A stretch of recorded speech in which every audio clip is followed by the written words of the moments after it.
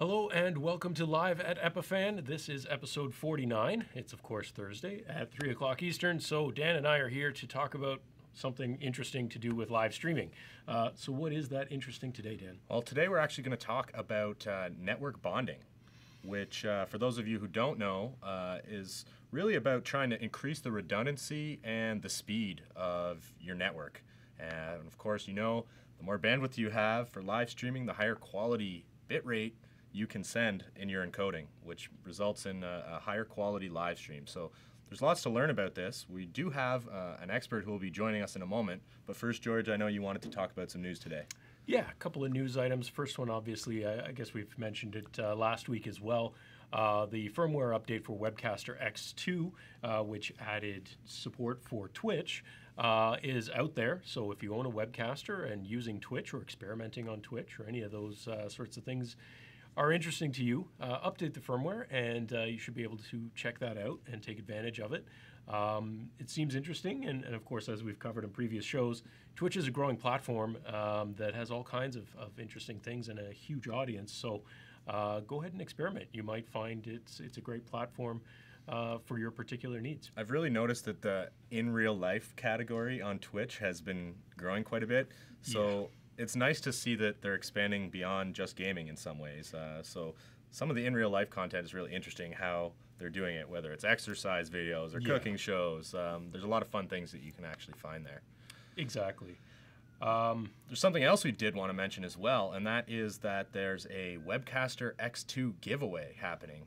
So in celebration of our 50th episode, we've decided to give away a Webcaster X2 to one of our lucky audience members. So if you'd like to enter the contest, it's really simple. Just go check out our YouTube stream of this video, episode 49, and in the YouTube description, you're going to see a link to enter the contest using Gleam. Yeah. And actually, why don't we just, for those of you on Facebook right now, we'll get someone to copy paste the link into chat for you as well, so that you can enter the contest. I am watching chat, but I don't have those links quite on hand. But yeah, we'll have those links. We'll make sure someone puts them in there before the end of the show. We did share them on Facebook the other day as well, so you might have already seen that. So yeah, I mean, a chance to win a free Webcaster. So definitely check that out.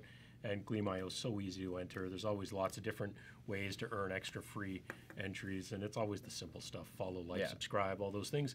Which you should be doing anyway. Exactly. Great. So lastly, just as you know, this is a live show, so if you do have any questions throughout the episode, don't be shy. Put your questions in chat.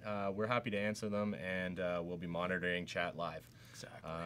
So let's jump into our main topic. Again, we wanted to talk about network bonding today, and we have a special guest joining us. So why don't we introduce our guest now? He is the CEO and founder of Mushroom Networks, Cahit Akin. Jay, welcome to the show. Thank you. Hi, Dan. Hi, George. Hey, it's great to have you here. So why don't we just start at the beginning? You're the founder of this company, so why don't you tell us about who Mushroom Networks is and what sort of inspired the birth of this company? Sure. Mushroom Networks, we really are founded on a vision of networks being on autopilot.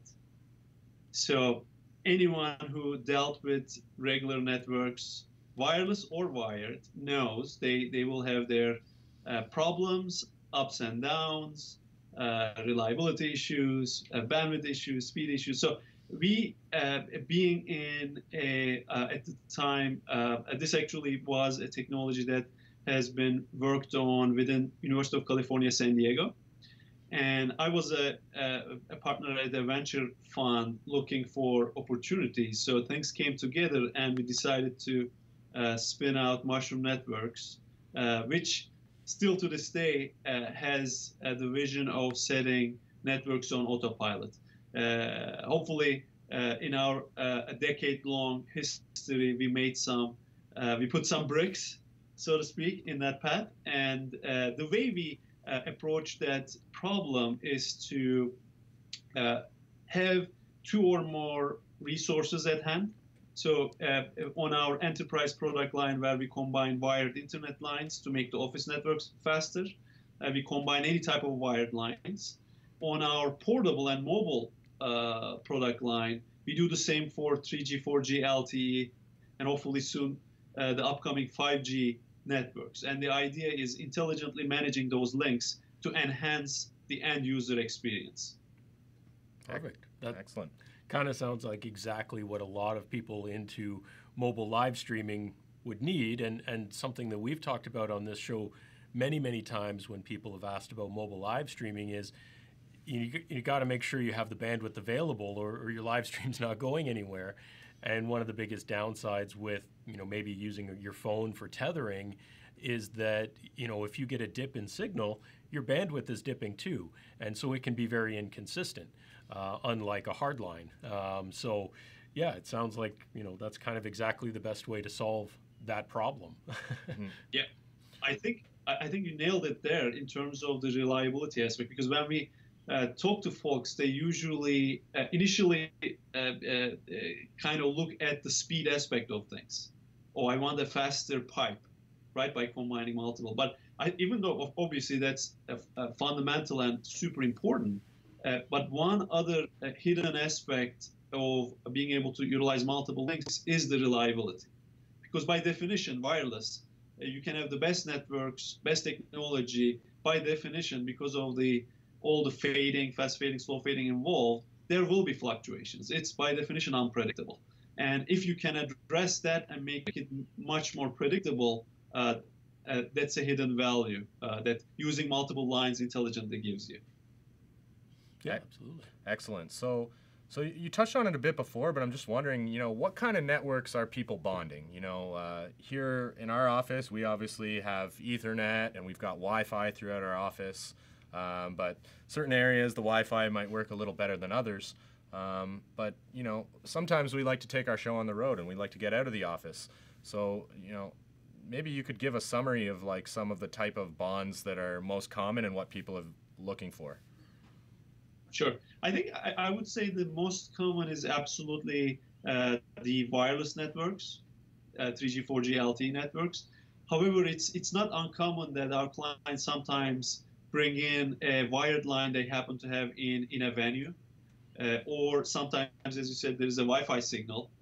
They can add that into the mix too. The nice thing is, or one thing that when you're doing this, you need to be aware of, the tunnel that you're using needs to auto-adjust to those performance differences, and that's kind of needs to be baked into the system. So you can literally bond any type of connection, including satellite, which has a completely different latency throughput profile compared to the other links. But you can combine them, bring them together. And there are certain sort of technologies that are in play there. Not to get into too much detail, but for example, if you do network coding before you transmit the traffic, which basically distributes the data over the multiple links, and therefore gives the ability to reconstruct any error or lost packets, that gives you a lot of advantage in terms of mixing and matching any type of connection you want.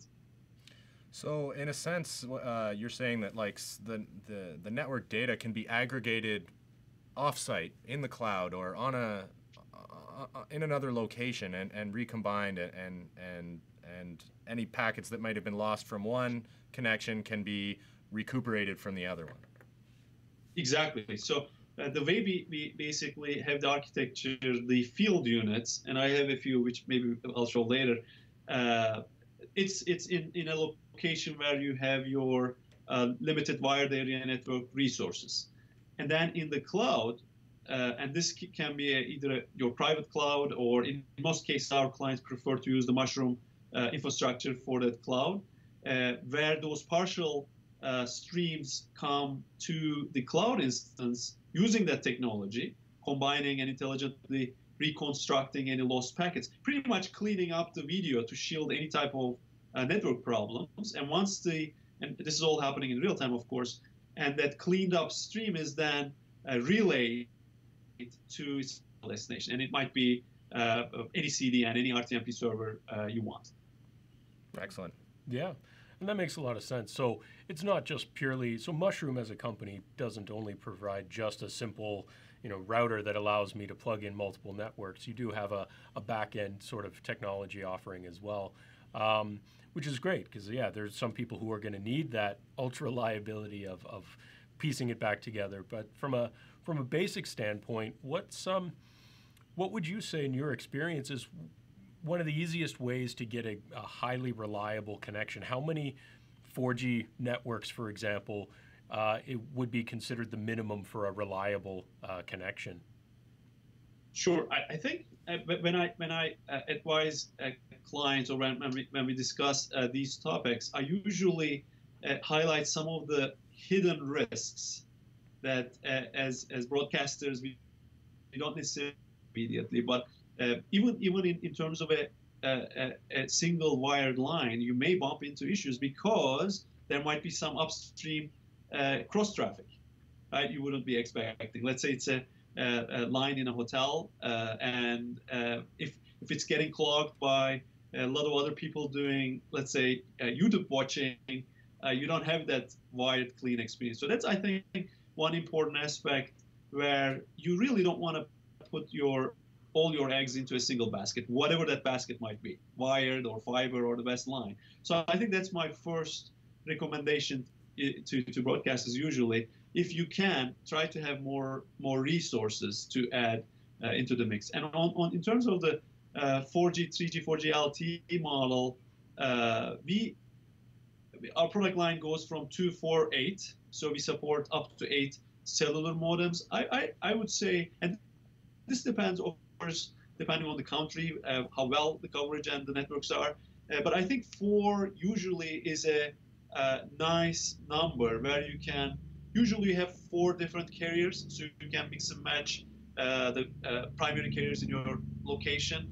If you want to double up on those, certainly you can do 2, 2, 2. I do have clients using all 8 from a single carrier or all 4 from a single carrier, and I do have clients using 2 lines. That's also better than 1 line. Right. But I like 4 as a go-to number. I think that's a good advice. Yeah, definitely sounds like it. I mean, obviously, like you say, it depends on what carriers are available in that specific geography.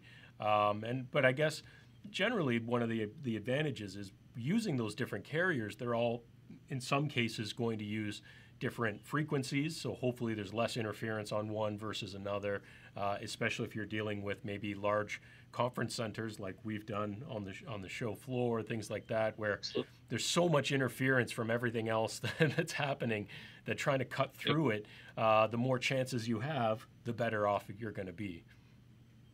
Absolutely. I mean, the key term is diversity there, both in terms of frequency as well as the cell tower backhauls. And then using, and that's basically part of the bonding technologies. You want to utilize transports that can get the best out of the available resources in any given location. For example, the conference example is a great one. So if you can get more juice out of that available bandwidth because you're using certain techniques, that's of course always an advantage too. So it sounds like the perfect solution.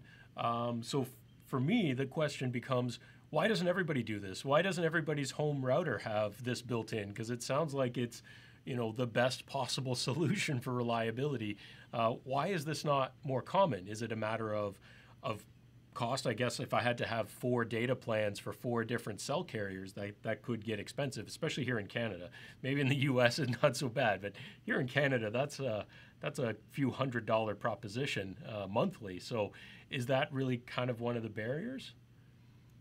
I think there's definitely that cost aspect of it, especially on the consumer side of the equation. Even though we started seeing some prosumer home office type applications where our products are used, and this is now not necessarily video, but making their home office basically reliable.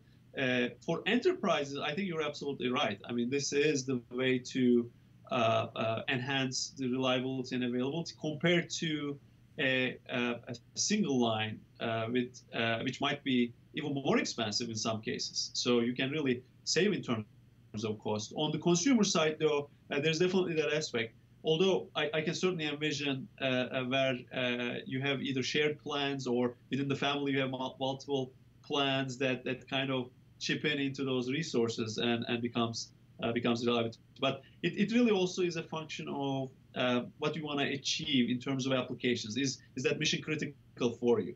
I think for live video streaming, that aspect is definitely front and center. Absolutely. Right? You want to be absolutely high quality and highly reliable.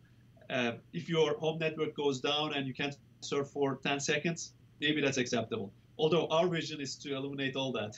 Right.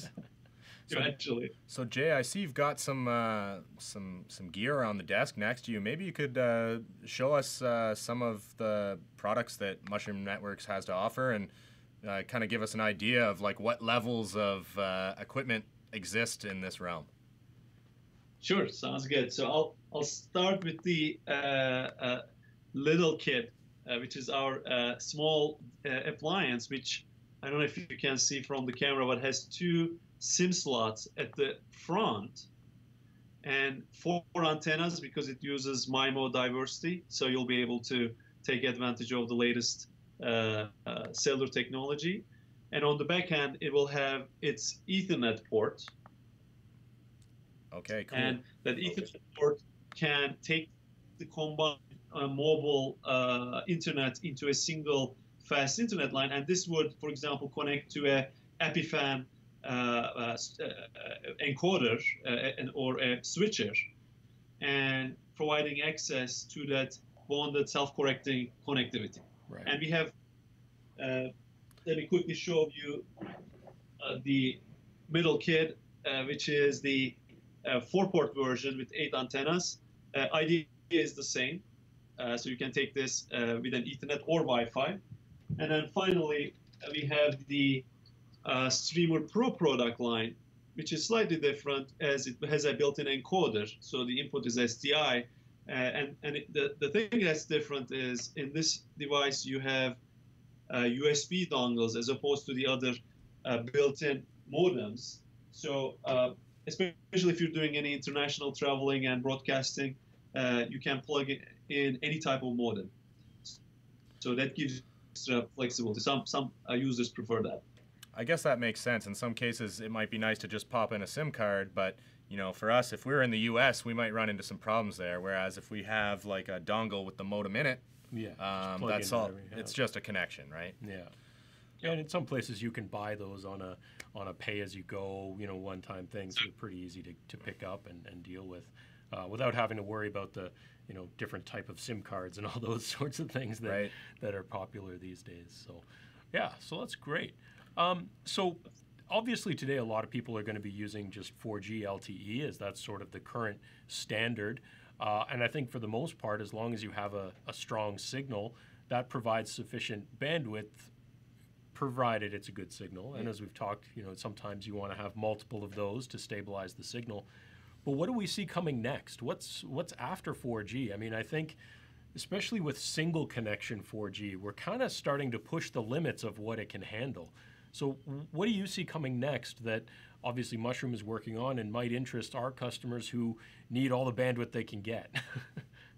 Yeah, I mean, on the cellular side, I think we see that 10-year cycle of new technologies coming in and getting deployed, all the way going to IS-95, the 2G, 3G, 4G, and the next one is obviously 5G, which is actually going to get some initial, I guess we can call them alpha deployments, rollouts later this year.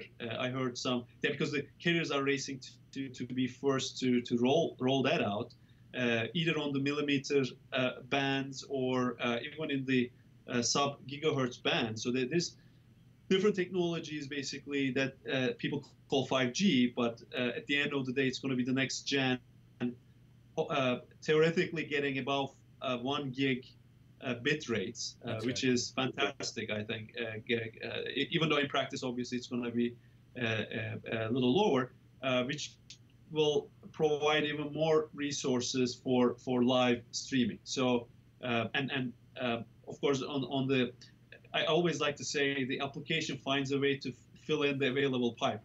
And those applications, sometimes you know, sometimes you don't know. We don't know if it's going to be the 3D streaming or the higher resolution, but hopefully the networks will keep up with all those new trends, the new codecs, the new applications coming in. So we're excited, and it will take, of course, some time.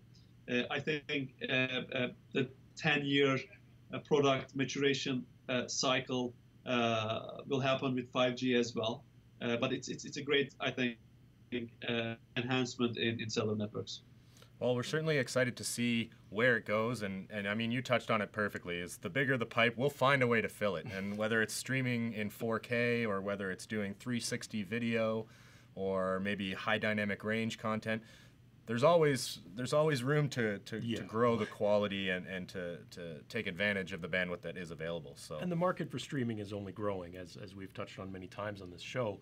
You know, the usage patterns are only going higher and higher. So, you know, the need for high bandwidth and stable bandwidth is only getting more and more important. So, but I wanted to take a couple of questions here and look. One of our Facebook viewers was asking about, does the bonding happen on the end user side or on the broadcasting side? And is it more of a software or hardware based solution? I guess my understanding of Mushroom Networks products for the most part is it's a hardware solution on the end user side initially, and then there is that sort of server side possibility as well. Is that right? That is correct.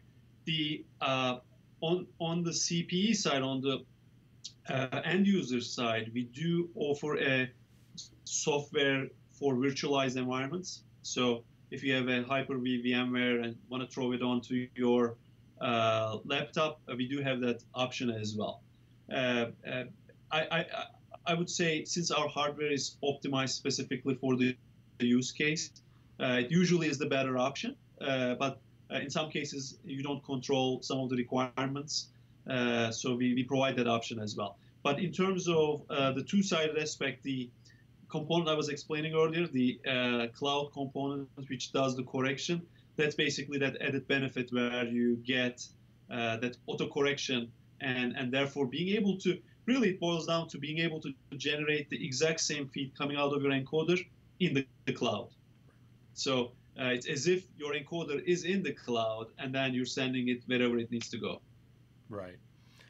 One of the other questions in here, not so much for you, Jay, but in general, was, you know, how much would a data plan cost? Obviously, that's going to depend on your service provider, how much data. At least here in Canada, one of the things we struggle with is there's essentially no such thing as unlimited data plans here in Canada. So it can be very expensive to have a lot of data. So obviously, you know, you have to look at what your local service providers can offer. But I mean, as competition increases and as more people adopt these technologies, that'll come. You know, absolutely.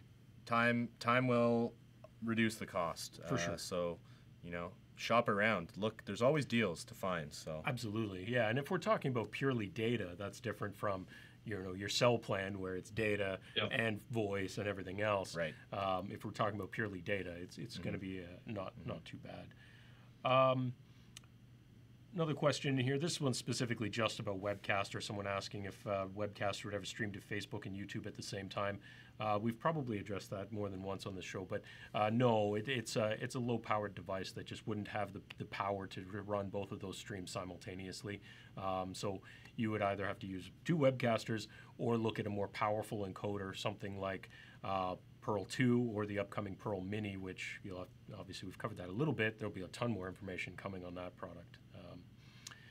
And someone was also asking about how is something like Mushroom different from load balancing software like Collective or Amplify? Perfect. It's actually a great question. Comes back to that server side component that we were discussing. In load balancing, the idea is you take a session and analyze only one of the lines for that session. So that works okay if you have more than one session. Let's say you're in an office environment and you have hundreds of sessions and you can distribute them over the available links. You do get the benefit of aggregation. Even though it's not the fine granularity, you still get that benefit. For live streaming specifically, you do have only one session. That is your RTMP, or if it's UDP based, whatever that protocol is, you have one session. And if you load balance, all of the other links will be sitting idle, and you'll be only be using one of the lines.